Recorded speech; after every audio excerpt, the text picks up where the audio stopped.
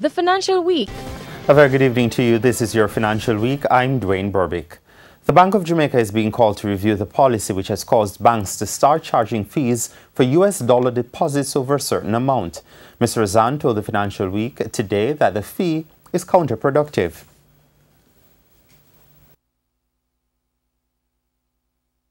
When somebody withdraws cash out of their current bank account, US bank account, that they've converted their Jamaican currency to, they withdraw it and they didn't spend it, but they went to put it back in there, say $1,500. Anything over $500 US currency they're putting back in their bank account that they withdrew, they have to pay a 2% or whatever the fees at the bank.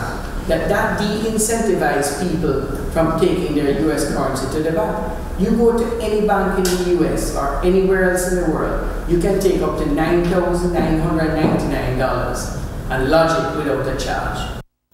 The fees were implemented as part of the Bank of Jamaica's push to discourage Jamaicans from holding bank accounts in US dollars.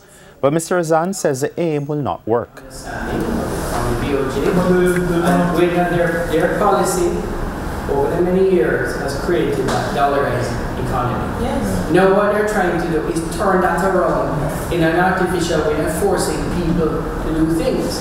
But it ain't going to happen because Jamaican people not stupid again.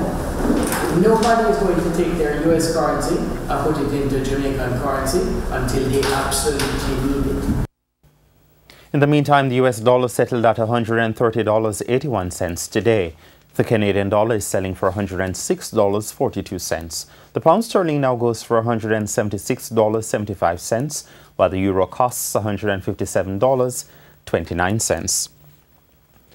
The acquisition of Alpart by Chinese firm Gisco has been finalized. Mining Minister Mike Henry today signed 3 agreements with Gisco in China.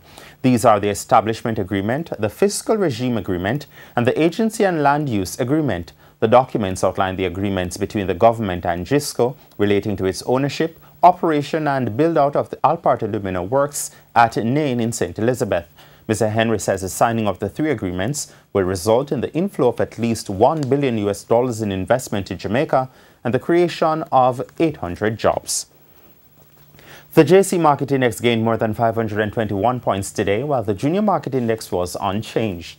Stocks posting gains included Berger Paints, Carreras, Jamaica Brawlers, Lasca Financial, Panjam, the Scotia Group, and Supreme Ventures.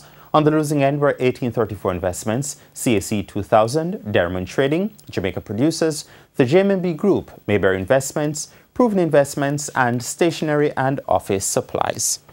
And that's your Financial Week. I'm Dwayne Burbick. Good evening.